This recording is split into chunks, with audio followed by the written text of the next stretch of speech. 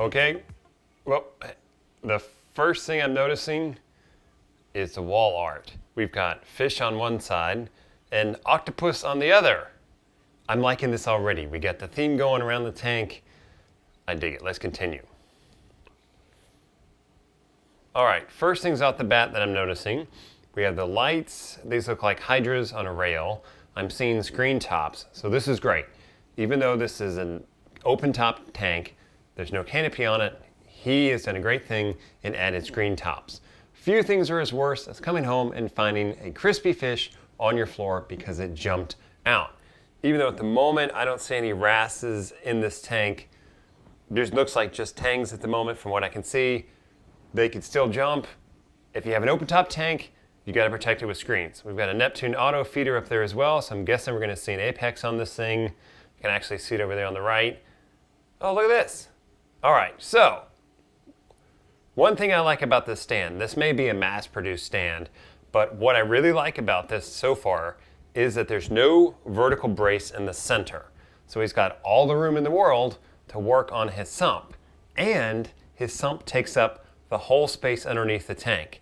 If you've got that much space to work with and you don't have to put dosing containers or ATO containers underneath your tank, why not fill it up with a sump? Then you have more room to work in your sump or add a refugium like he did. Use that space. A few things irk me as much as seeing this nice tank and then you open up underneath the stand and there's this tiny sump and then all this open space that they've done nothing with. So this guy filled it up. He's got access with no vertical brace so he can get in there and work on a sump. Then he's got a large sump to take up all the space underneath the tank. I dig that. Okay, we're going over here to the control panel. I was right about an apex. I gotta pause it. Okay, other than the jugs that are just kind of stuck to the side there, they're kind of an eyesore because everything else on this control panel is really clean. Like he surface mounted it. We've got a little bit of a shelf there, but other than that, like everything's nice and clean and mounted on the surface. We've got a trident down there. We've got dosing containers. We've got different Kmart dosing pumps for each dosing solution. They're all color coded. He must watch the show. Good job. And like, I even like how there's like a gap between the mounting board so the cords can go underneath. Everything here is clean other than the jug sitting on the side, but I'll let that fly for the moment. That's not going to cause a fire. It's just going to be a little bit of a distraction. We've got a trident down here. Again, I'm digging that every solution, probably alkalinity, calcium, magnesium, that he's dosing is dosed with a different line. So it's easy to color code, it's easy to follow because it's color coded. You get over to your sump, you're like, is this the alkalinity line or the calcium? I don't know. When it's color coded, it's very easy to tell. So good job on that. I am digging that. And every solution also is labeled. It's very easy to follow what is what on this system. So we've got some gyres going on here. We've got a Vortec top off running to the ATO there. We've got a battery backup as well. This guy is prepared for something that may go wrong with this tank. I love this control cabinet. It's off to the side. It's not going to get splashed. It's not under there with the moisture. I dig it. Okay, so now on to the livestock in the tank. Stop here for just a second. This looks like a Lobo, maybe Welso there. Trichophilia, that thing's freaking bright. That's standing out and it's fluffy. It's healthy. We got some cleaner shrimp in here. Look at that sucker. It's all fluffy and it's even moving around in the flow. We got a chromis. We got an orange shoulder tang. Looks like a little acan there. Let's see what else we got. Oh, some spongoides. Okay. All right. So two things jump out at me in this shot. One, we have some spongoides up high that are already encrusted. Here's the fun thing about spongoides. They're really hardy. They grow really well. If you kill spongoides, you probably got bigger problems in your tank. Now, it is also very weedy. It takes over. People that get them, they're like, I love it. I put it in the tank. It was small. It was bright. And then when you start having success, like 6 months down the line, you're going to hate it because it's encrusted on the rock. You're not going to get it off. It's going to grow really fast, shade stuff underneath it. So if you really like the spongoides, I would put it somewhere on a rock that I can easily remove. So when you get tired of it, you can get out of there and you won't hate yourself. Not a fan of which looks to be a Lepthia or a leather there. It's just not my taste, nothing wrong with it. A little bit of a candy cane there. It's kind of like a sad, oh, it's a sad candy cane down there by itself. We got 2, maybe 3 little polyps.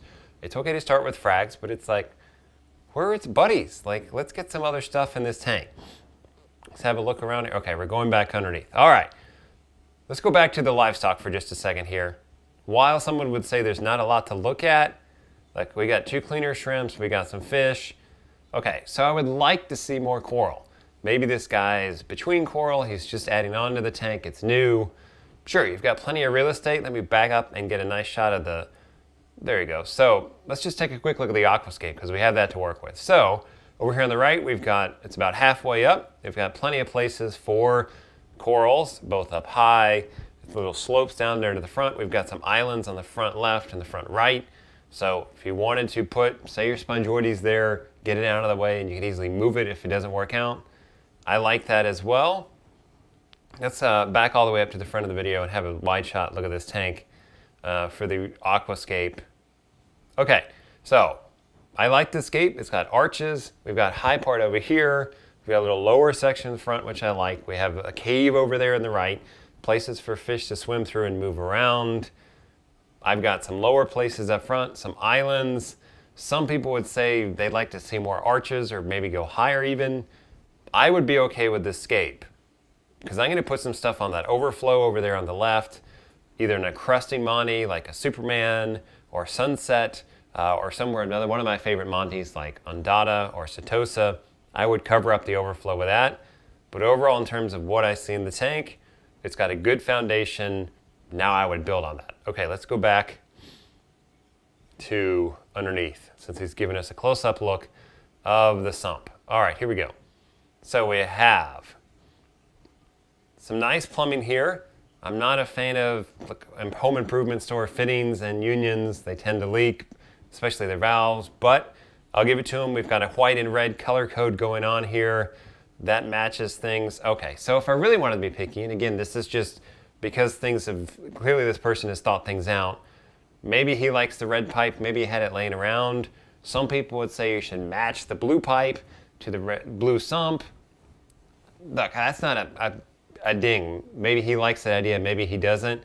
If you wanted to match everything up, sure, get the blue pipe. For me, I'm a red fan anyway, forget blue, everyone's doing blue. I'll stick with the red. We got a flow sensor there from the Neptune System's apex, so he knows if he has water coming back into his tank. We have a power bar up high where he can plug things in that don't need to be plugged into the apex.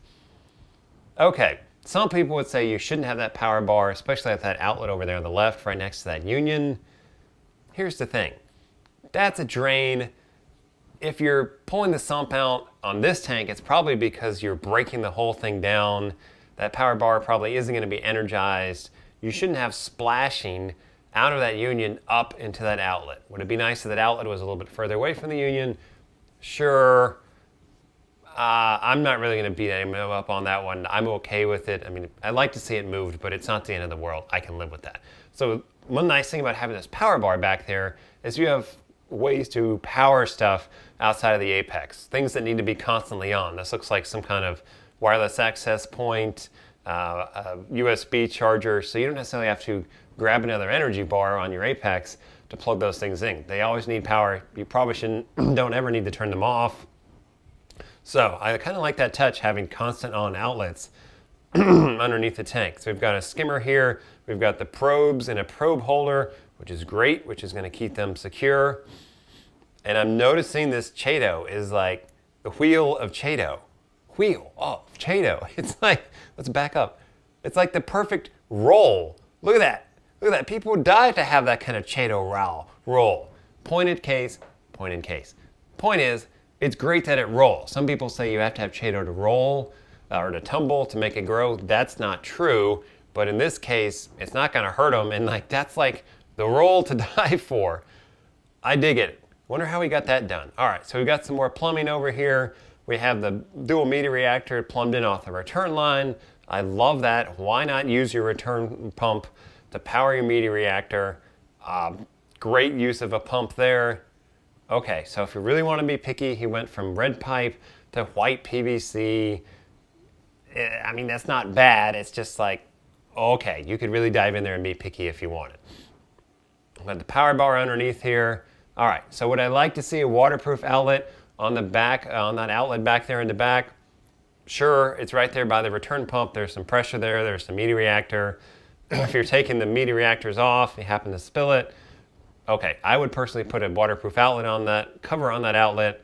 That's not gonna make or break things. We got a fan going on over the refusion to keep things cool. That's nice. We've got a flow sensor. I mean, this is compact, but look, here's a great way to have not a huge tank, not necessarily like a baller system. It's a nice system, but he's got a nice skimmer, refugium, with great flow in there. He's cooling the tank. This is a nice way to have a nice setup without necessarily breaking the bank, as some people would say. And again, I can't get over this Chaeto roll. It's like perfect. I wonder if it does that even as it gets larger. That's just killer. And like, so I'm also noticing there's no salt creep underneath here. Everything is really clean. Like a lot of times you can tell if there was salt creep and they wiped it down. There's none of that on this system. Everything is super, super clean. There's no splatters, it looks like, from the protein skimmer, so that probably doesn't overflow. I mean, this is a nice, clean system that's well thought out, well executed. Put some more coral in your tank, get it going, and you're really gonna have a nice drain system.